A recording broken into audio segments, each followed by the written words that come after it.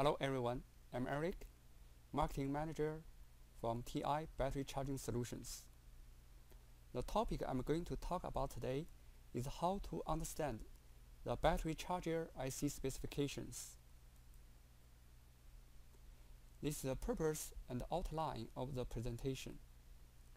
I'm going to share the understanding of the key charging parameters and how they are related to the system and charging performance. For a charging system, there are inputs, system, and battery. Safety is always the most important concern. Therefore, I will talk about the parameters related to the adapter, battery charging, system, and safety. With the knowledge to the system and charging parameters, we can conduct a comparison of the total solution and BOM cost for different schemes. I wish you will appreciate the value that TI solution provide. There are many applications requiring batteries, such as the booming portable devices, smartphone, tablet, power bank, Mi-Fi, and portable speakers. Battery power is also used in handheld industrial applications, such as thermal camera, point-of-sales machine. Medical and security surveillance cannot afford power blackout, and battery power is used for backup power. The question is, when we get application information, how to select a matching charger? When you go to www.ti.com chargers, there is a selection tool to use. The input for these tools are all these parameters, which is not easy to see, but I listed the parameter here. There are battery chemistries, how many cells are in series, what are the charger voltage and current required, how much is the input voltage, what's the control interface, is that a standalone charger, or you want I2C or SM bus control interface, is there any special feature required, such as the power path, Jetta temperature profile, or the OTG, what's the required packaging. When these parameters are given, one or several chargers could be found for your application. Then the next question is, what system performance we are expecting from these chargers? This page illustrates the charging system described on the previous slide. What are the architecture, whether it is a traditional one or the NVDC architecture. For the battery, we want to know what's the chemistry, battery configuration, how many in parallel or in series, what's the battery capacity.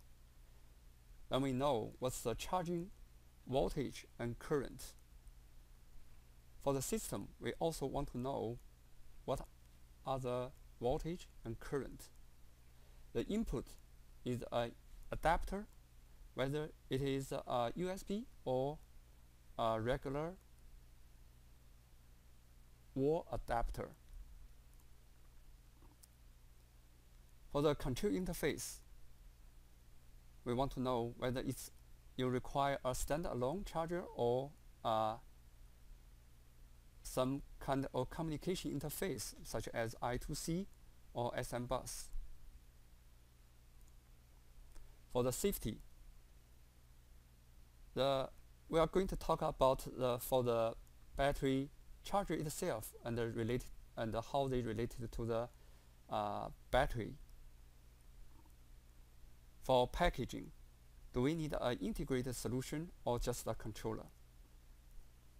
The datasheet provides detailed characterization data related to the performance.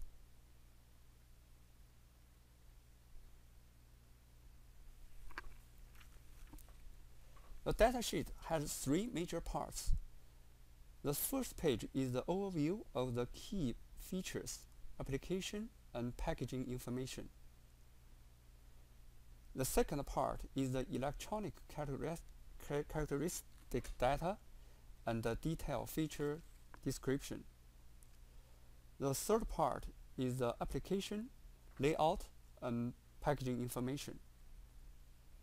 We will focus on the second part, which is the EC table and the detailed feature descriptions. The first page of the datasheet offers the overview for all key features, suitable applications, and brief descriptions. Here the device name, what's the charging performance, like the charging current efficiency, what's the input voltage, how many battery in series this charger can handle. Is that an integrated solution or just a discrete version controller? What's the safety feature, the accuracy, and the packaging information? Now, what's the application target? There is a short description about these key features.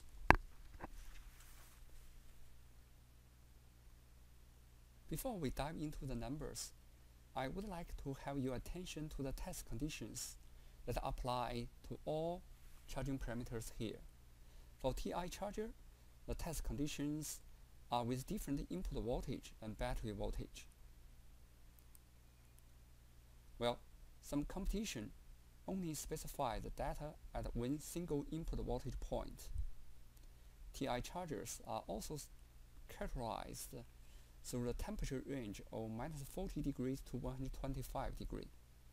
Well, we can see the competition only tests the data at a single temperature point, which is the room temperature. It is easy to be tricked if we find a similar accuracy, but we don't pay attention to the test condition. What we can expect for the TI charger. Some competition shows a similar accuracy, but the test condition is at only single operation point. TI cross all the different combination of the test operation condition. The competition has less accuracy under the similar test condition. Now let's dive into the details. There are recommended operation condition and the absolute max rating for a charger. For BQ24190 family, we can see the operating condition is from 3.9 volt to 17 volt. Well, the absolute max rating is 20 volt. It looks like reasonable for the absolute max rating is 20 volt for a 17 volt operating voltage. However, for the BQ24290 family, the recommended operating input voltage is 3.9 to 6.2 volt, while the absolute max rating is 15 volt, which is much higher than the maximum 6.2 operating voltage. This is due to the fact that the design consideration, we want to prevent the charger from being damaged just in case a 12 volt adapter is incorrectly plugged in. When this 12 volt adapter is plugged in, the charger is just simply in a protection mode. It will not work, but it will not damage the charger either.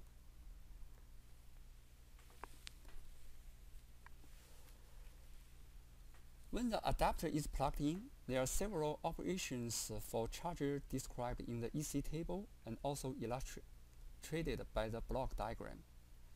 When the V-bus voltage reaches 3.8 volt, the device is out of UVLO. The host can establish the I2C communication with the charger. When the V-bus and the V-bat voltage difference exceeds 250 millivolt, the charger exits the sleep mode. The reason to have a sleep mode is to minimize the charger power consumption when the adapter is not plugged in. Here is a comparison of the current consumption in sleep mode, which is much lower than the normal operation mode, which is not in the sleep mode. When the V bus is higher than 18 volt, the over voltage protection will be activated. The converter will be in high Z mode, and this 700 millivolt is the hysteresis to get out the OVP mode. When the adapter is above UVO, not in sleep mode and not in over voltage mode, the Q1 will be turned on, which is off before to prevent the V bus short, resulting in a high short current from the battery. The REGN voltage will be generated. We will have more discussion about the REGN voltage later. The input current DPM prevents the adapter with known current capability from hitting the brownout condition. There are two types of current sensing for the input current in order to implement input current DPM: external current sensing and the integrated input current sensing. This picture shows external current sensing. The voltage on the AC set pin determines the input current threshold for the DPM. The current sensing signal from ACN and ACP is amplified 20 times and compared to the AC set voltage. For given 10 milliohm resistor, we can calculate that 1 ampere input current is equal to 10 milliohm times 1 ampere times 20 equals to 200 millivolt. Therefore, we can understand this 5 ampere per volt current set factor is from 1 ampere per 200 millivolt. The accuracy of the input current DPM determines how the maximum adapter capacity can be utilized. TI can achieve up to plus minus 3% accuracy, was the competition plus minus 5% on the market. We know that the accuracy is lower when the charging current is small. One factor of this major result for the accuracy deviation is the offset of the amplifier. Compared to the discrete current sensing, the integrated current sensing can reduce the BOM cost and solution size. This is the example of the integrated current sensing. BQ24 190 and 290 family are host-controlled 1S charger. It has integrated current sensing. The input current limit can be set by either register or a hardware pin RILIM. The external current limit pin serves as a hardware solution to limit the current input. The accuracy is plus minus 0.1 ampere percent at 1.5 ampere setting. The real input current limit is the lower of this pin setting and the register setting inside. Customer can manipulate the ILIM to control the input current.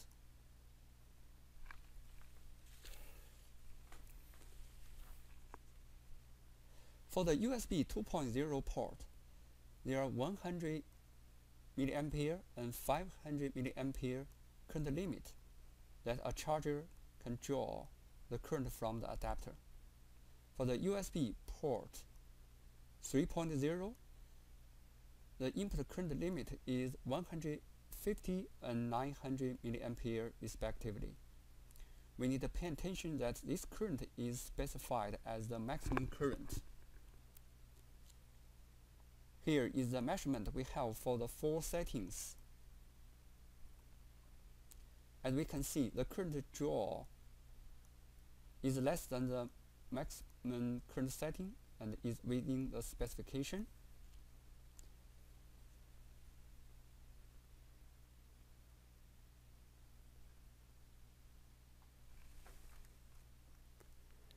The input voltage dynamic power management can be used to prevent the adapter with unknown current capability from hitting the brownout condition. When a charger draws higher current than an adapter can provide, then the adapter voltage will drop. When the dropped voltage reaches the preset within dpm threshold voltage, then the charger will not draw higher current from the adapter. The input voltage dpm provides the flexibility to use the third-party adapter with unknown current capability. Compared to the input current dpm, the input voltage dpm has more steps with a higher resolution. For the system voltage, there is a minimum system voltage setting. This is used to allow the system instantaneously be powered on with a deeply discharged battery or with no battery. As we can see from this figure, the system voltage is regulated higher than the minimum system voltage.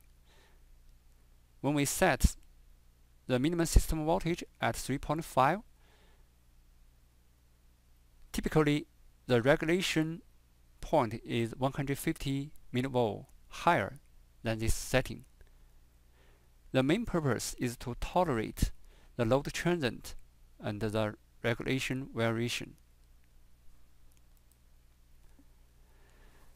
We discussed before that the REGN voltage will be ready if the input voltage source is qualified. REGN voltage is the driver voltage of the buck regulator top and the bottom MOSFETs. It is also the internal voltage reference for some circuits, such as the bias voltage for semester network. The current capability of this REGN LDO is specified for the reason that some customer wants to use this REGN voltage for